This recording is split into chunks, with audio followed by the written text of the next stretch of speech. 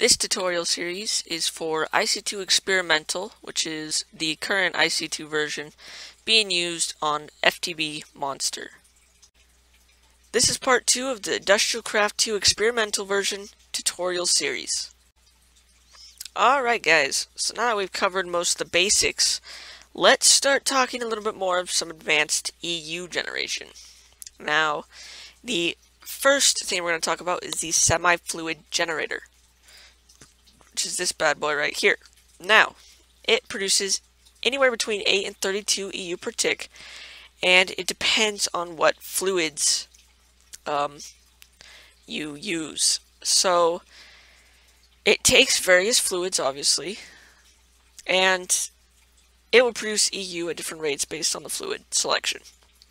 Now, it can store 10 buckets or 10,000 millibuckets of fluid. And buckets and cells that you put in here will not be used up. So buckets, both buckets and cells will not be used up.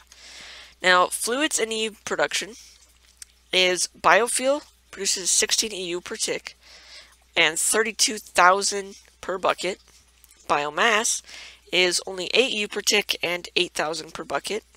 Ethanol is 16 EU per tick and 32,000 per bucket.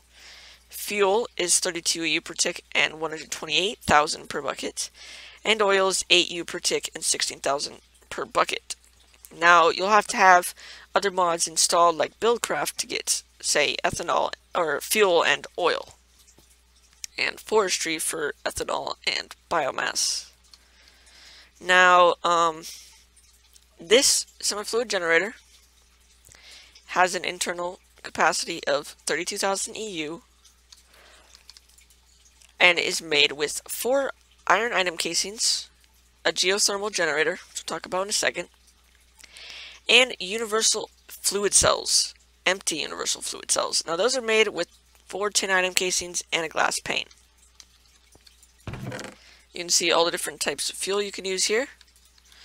We'll go ahead, you know what, we'll use fuel from BuildCraft. And we can just put that in the input slot. This will give you your bucket back. And it will produce EU and put it into this bat box. Alright, now there's the solar panel. Solar panels are really good passive energy generation. They produce only 1 EU a tick, and it only works during day, and if it's exposed to the sky. Now, the weather affects the EU rates. So rain and thunder lowers the EU amount it produces. It is made with a generator, 2 electronic circuits, 3 coal dust, and 3 glass. Now, you can make a bunch of these, put them in like a solar flower, and you can generate quite a bit of EU. And you can see it's already filled this bat box in the time that it took me to make all the rest of this tutorial. But the next item is the geothermal generator, which produces 20 EU per tick. And we talked about that a little bit over there in the examples. It uses lava buckets or cells, or piped in directly with fluid pipes. It can hold 8 buckets internally, or 8,000 millibuckets, internal storage of 24,000 EU, and it has 10,000 total EU per bucket of lava put into the geothermal generator. Now it basically has the same interface as the semi-fluid generator. Buckets can be put in here and output there, and it generates EU and it will put it into this bat box. Now it's made with a generator, 2 iron item casings, 4 glass, and 2 empty cells. Alright guys, so now we talked about some advanced power generation, let's talk about some advanced machines to use that power. Now, I'm going to show you a setup of the highest possible yield for ore processing. Now, first thing you're going to need to know is how to make an advanced machine casing, which is just a basic machine casing with 2 of those carbon plates and 2 advanced alloys. You can see I have an MFSU, which is powering these machines right here. First is the macerator. Also showing you a recipe for the electric motor, because you'll need that for these recipes.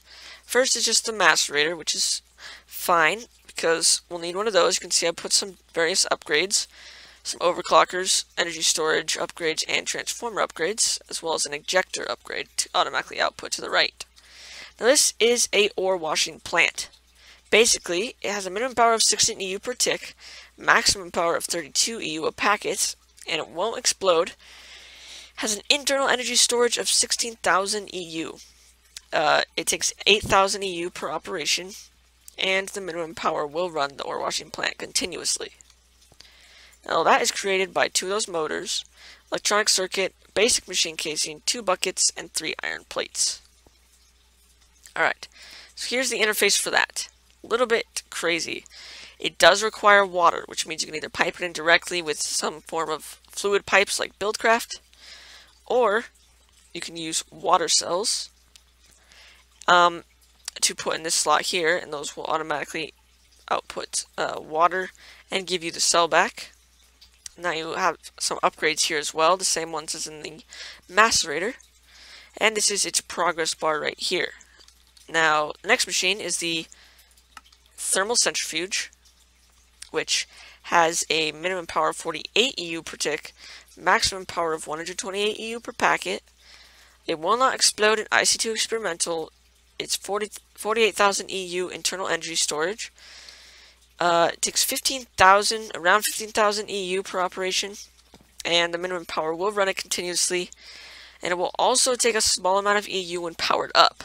Now what it means by that is you can see this heat level right here.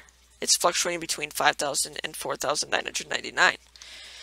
Now the way to keep this thermal centrifuge heated up, which is required to have max heat to begin processing stuff, you just need to apply a redstone signal. So you can see I have this lever that is keeping this heated up, and it will require a small amount of EU as long as it is powered on.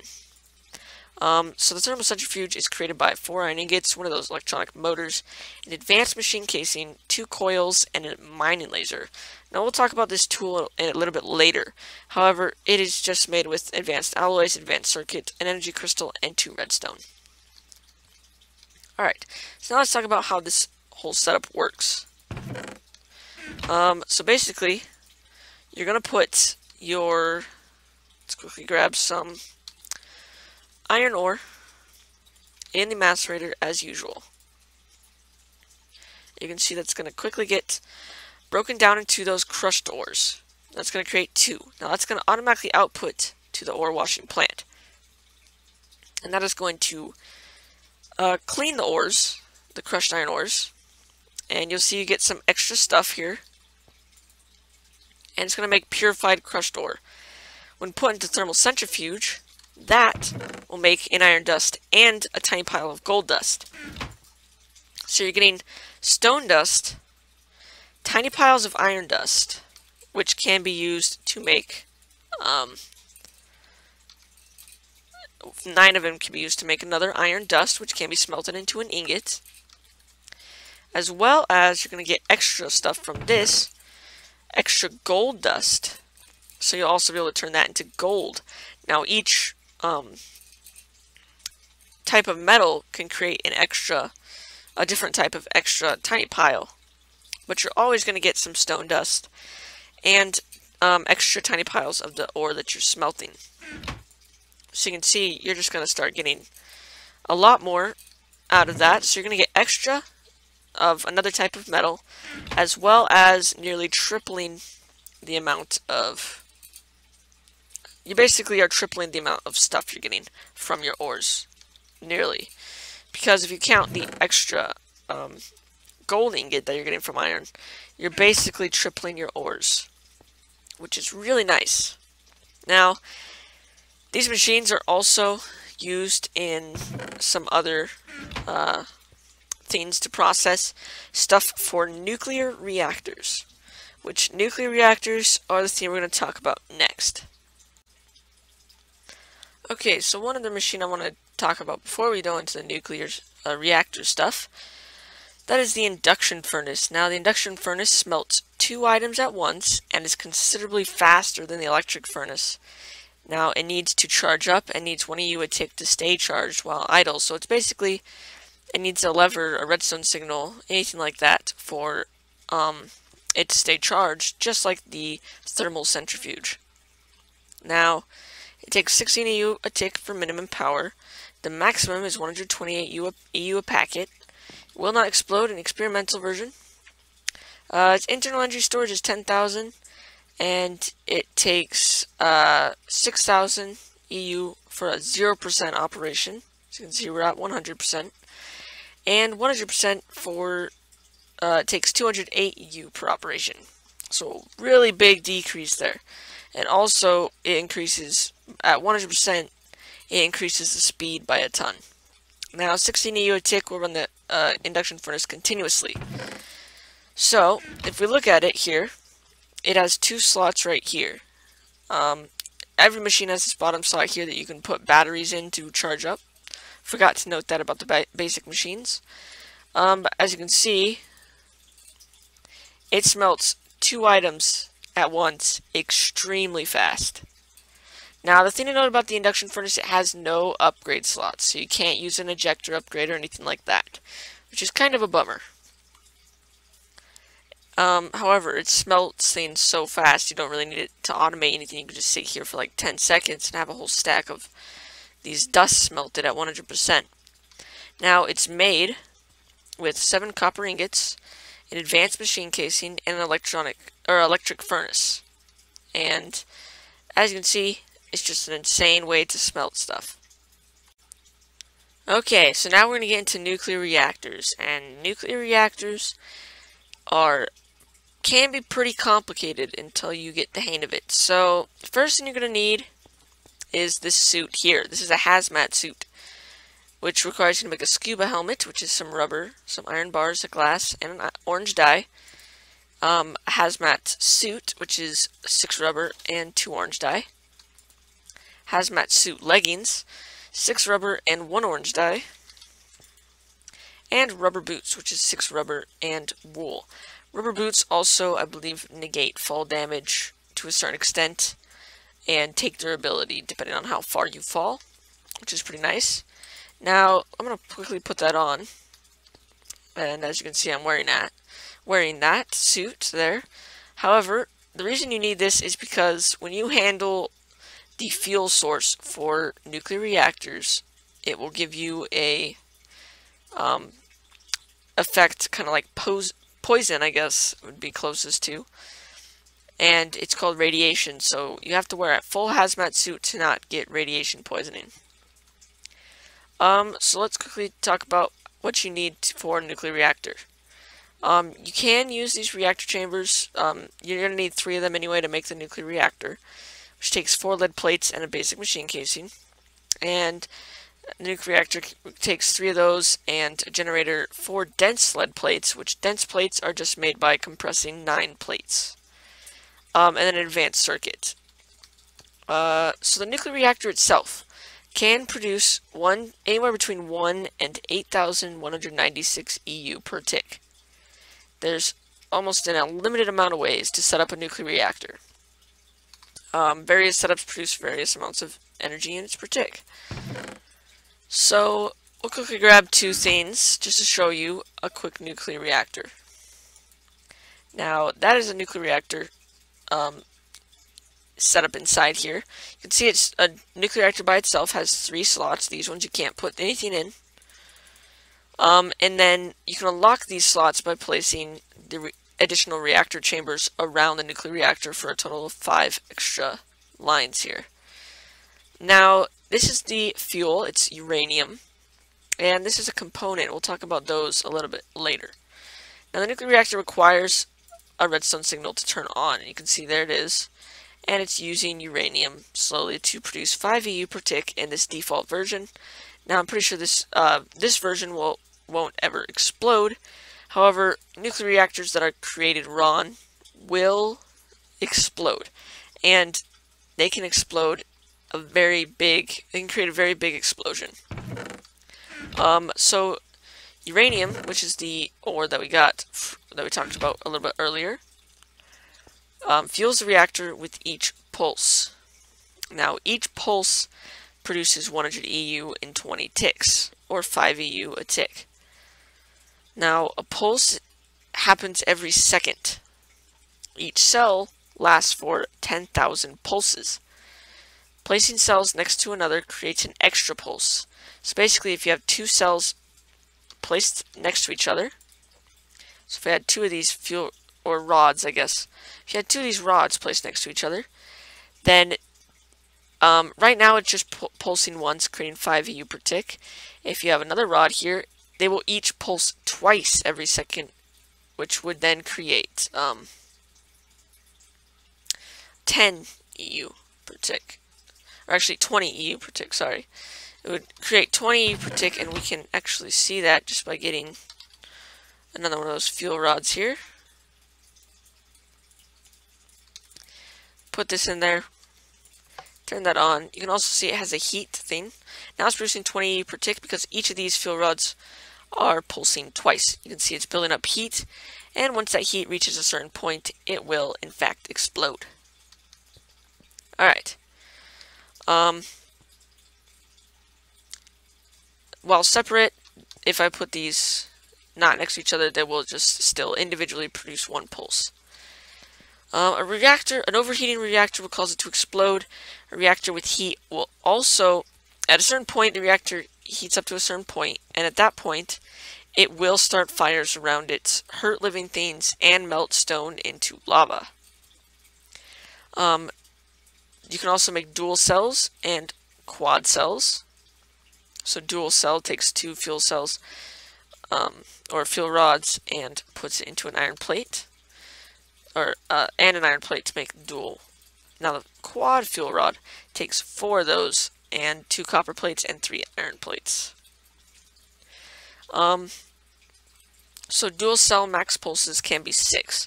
The quad cell's max pulses are 7. And it would create a ton of heat, and the reactor can withstand 10,000 heat before exploding. Cells heat all surrounding components, and that heat vent that you saw in there was a component that accept it. Accept is spelled wrong.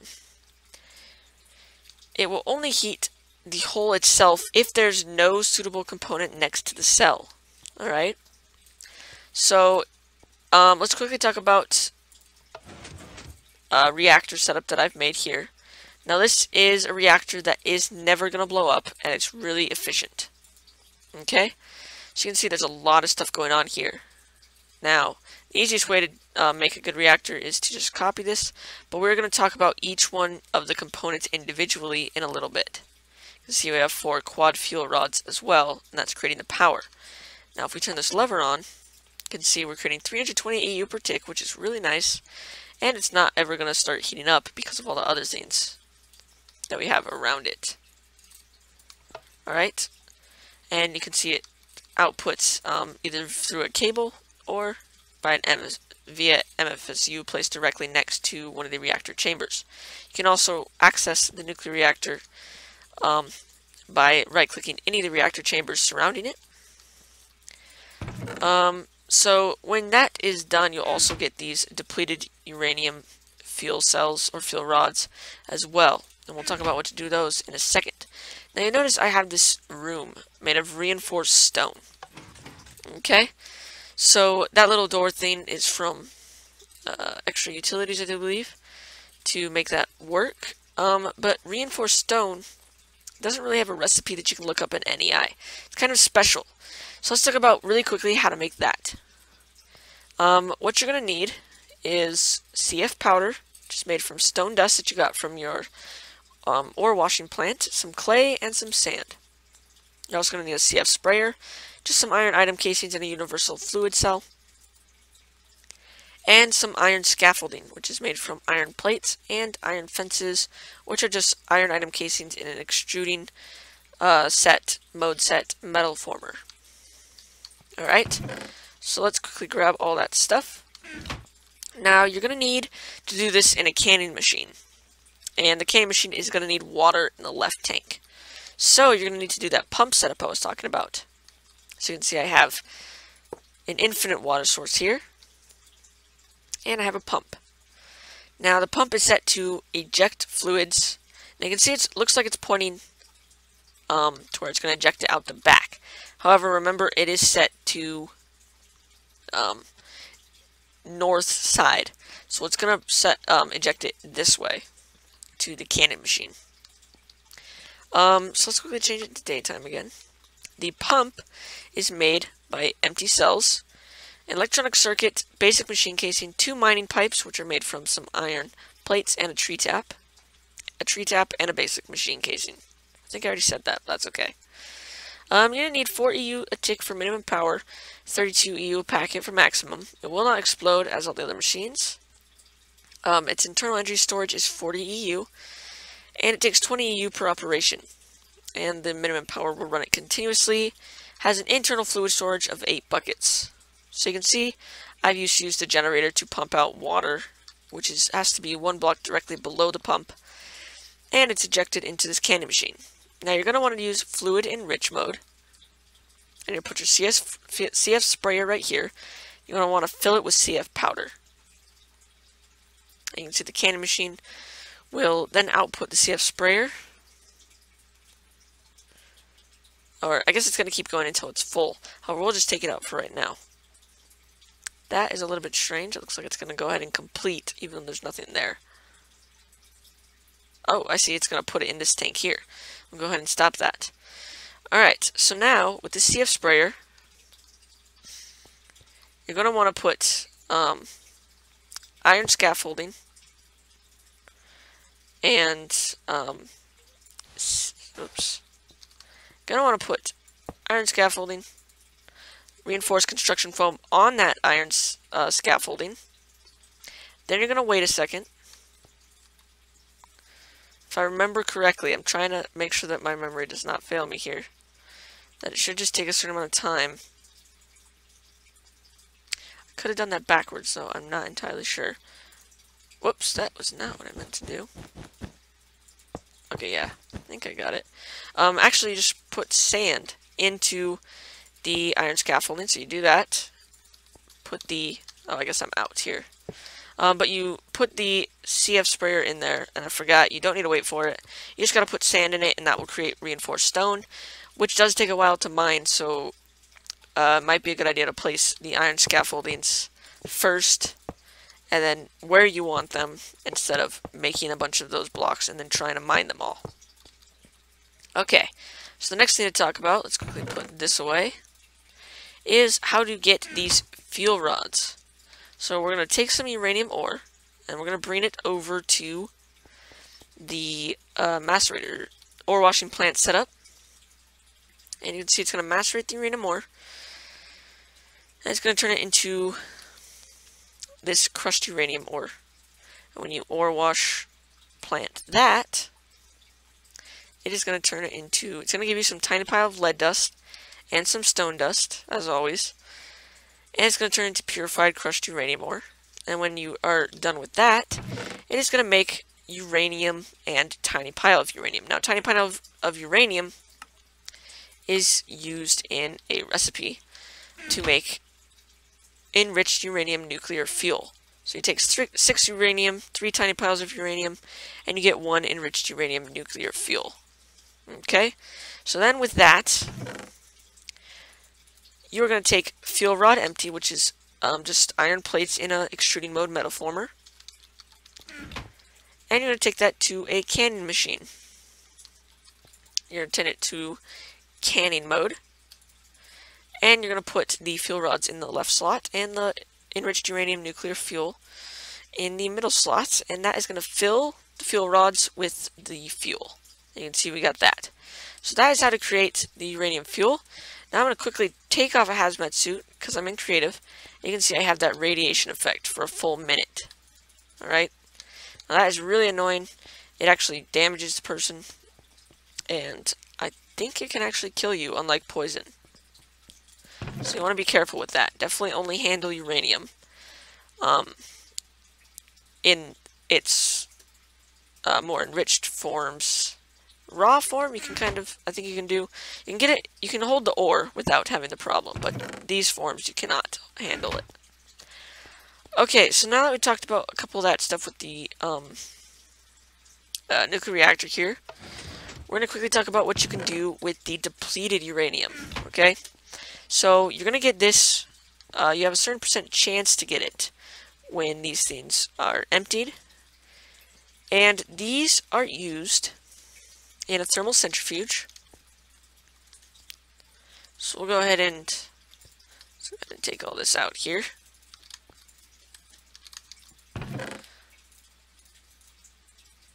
Okay, and we'll put these in the thermal centrifuge here.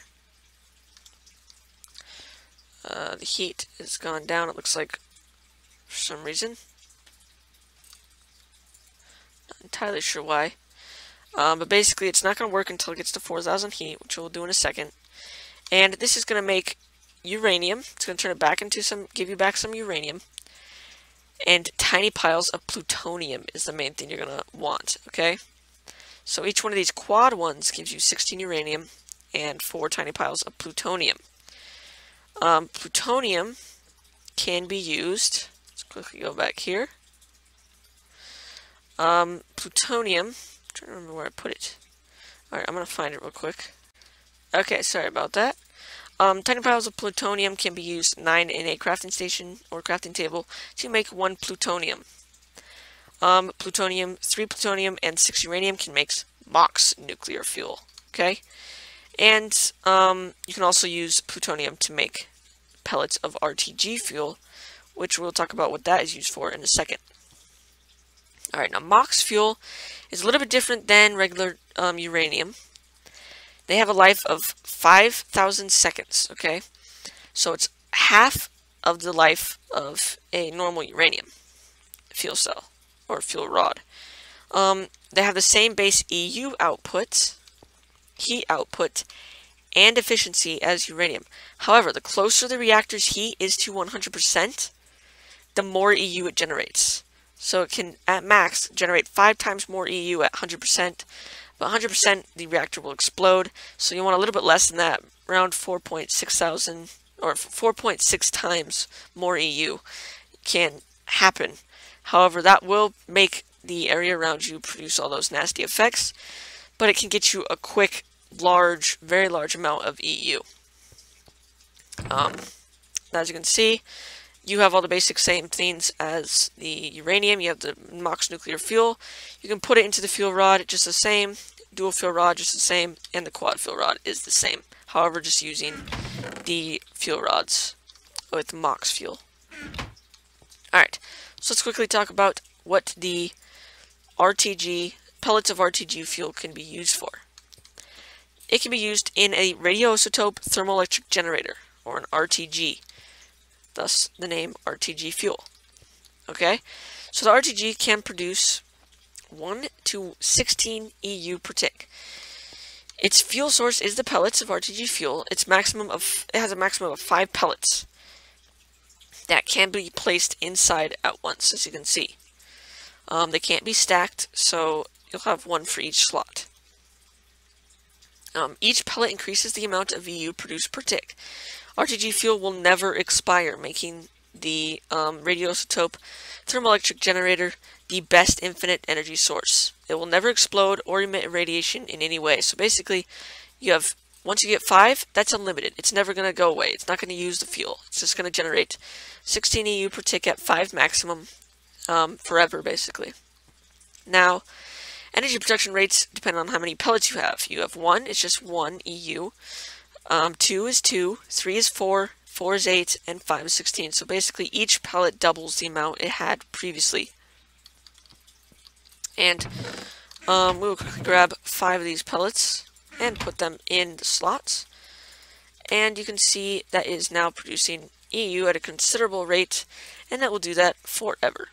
Now it's made by using a reactor chamber, generator, and some iron item casings. Now let's quickly go back to the nuclear reactor and talk about the various components.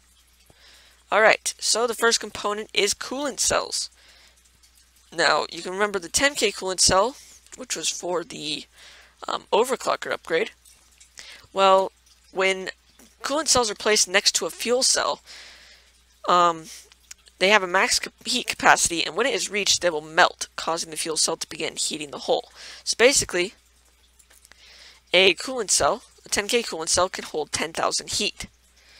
And it is created like so, just like saw in the overclockers. Now there's a 30K coolant cell, which is created with some tin plates around 10K coolant cells. And that can hold 30,000 heat before expiring. And you have the 60K, which can hold 60,000 heat before expiring. So those are a good way to, if you want a manual reactor where you have to keep replacing it, that's one way to do it. And the next thing to talk about is the exchangers. Now, heat exchangers move heat around the reactor chamber. It will distribute heat to components capable of absorbing or dissipating it. It will attempt to balance the heat between adjacent components by percentage based on the heat capacity of those components. Okay, so this basically spreads around the heat, shares the love with every other component or the adjacent components in the reactor. Okay, so here's the regular heat exchanger. You have your reactor heat exchanger. You have your component heat exchanger. And you have your advanced heat exchanger. Okay. Now, the regular heat exchanger has a heat capacity of 2,500, or a whole heat exchange rate of 4, and then a component heat exchange rate of 12. So that means it can exchange, the rates at which it exchanges heat is 12 to different components, and it can exchange 4 heat with the reactor every cycle.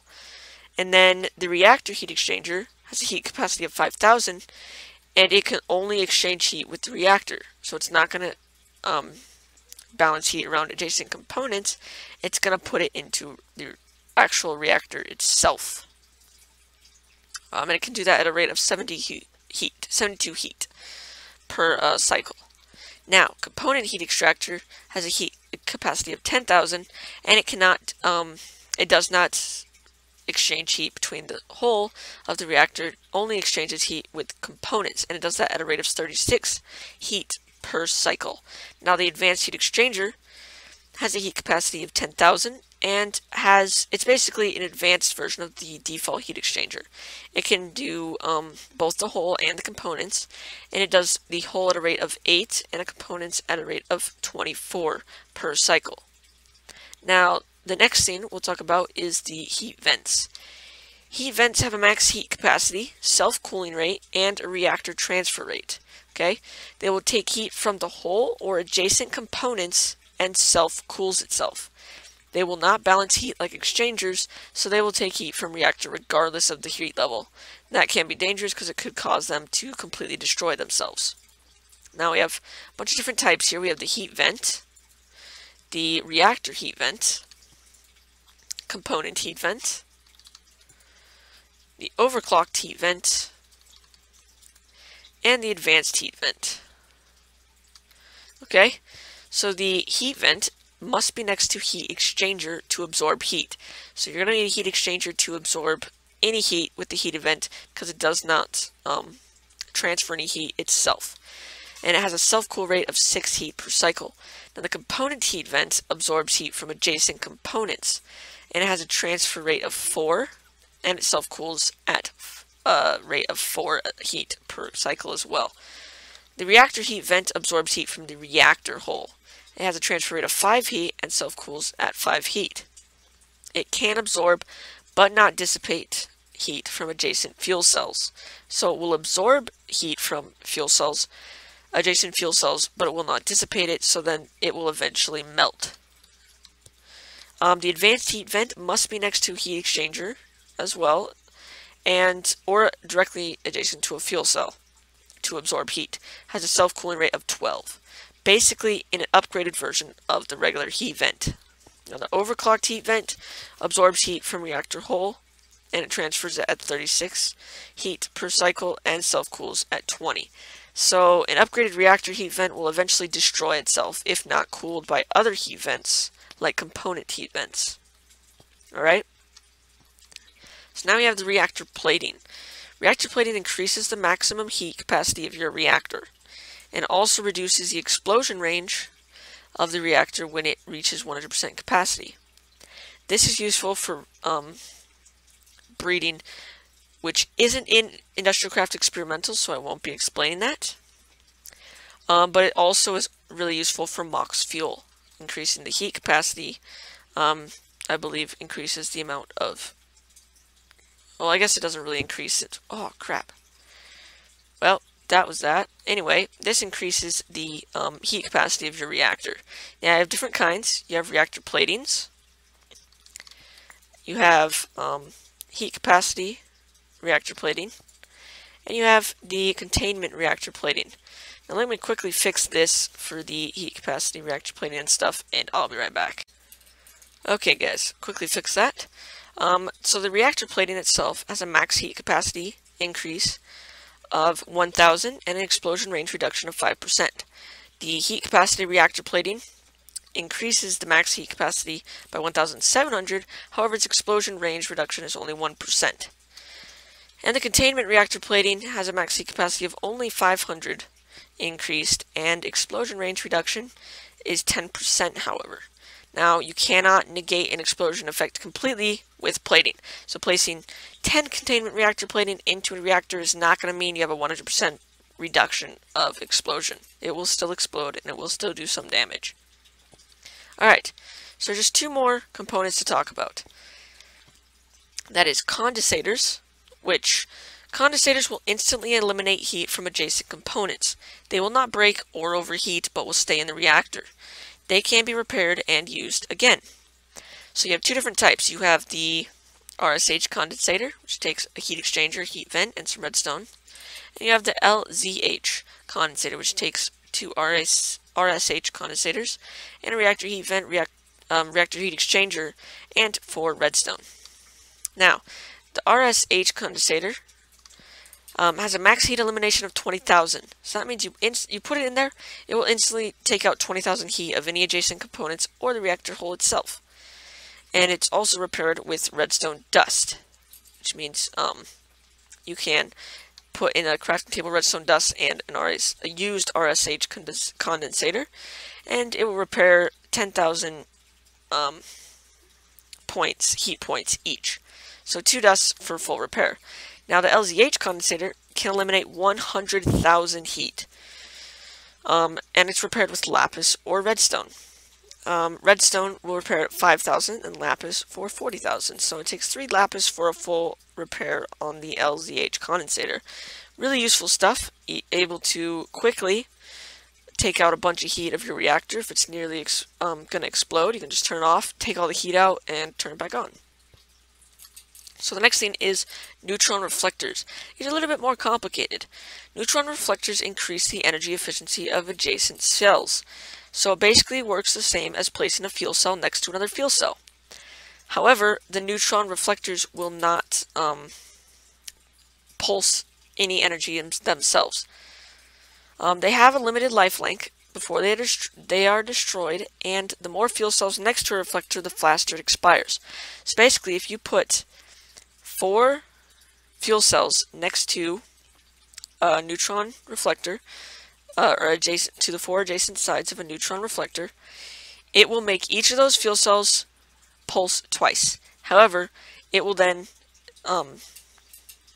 expire 4 times faster.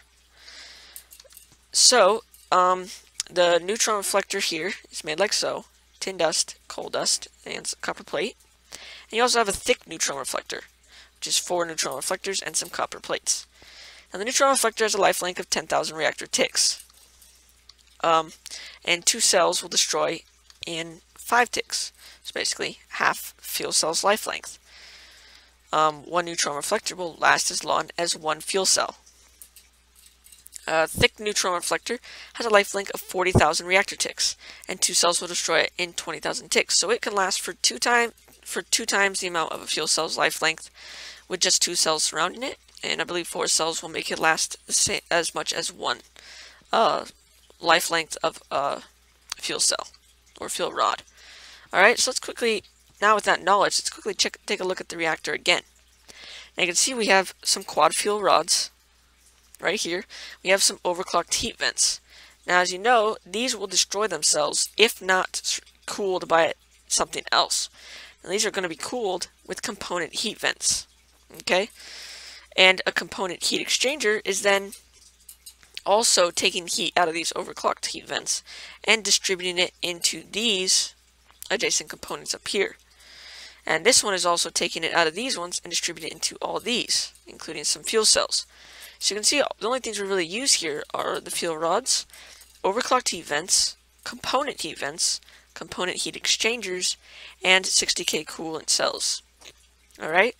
And that is generating 320 EU per tick. And it will do that until these are completely gone and depleted. So I believe that's going to be the end of this part, guys. We got through all the steps of nuclear fuel, as well as advanced energy production and advanced ore processing. On the next episode, we're going to start talking about some way to make UU matter, and hopefully we'll have enough time to wrap or get close to wrapping up all the other various things that IC2 adds. If you enjoyed this episode, please leave a like, it helps out a lot. And if you haven't already subscribed to my channel to be notified when I upload more of these videos. Also, leave a comment telling me what mod spotlight I should do next, as I'm not really sure which ones you guys want to see, so just leave a comment telling me that. See you guys next time.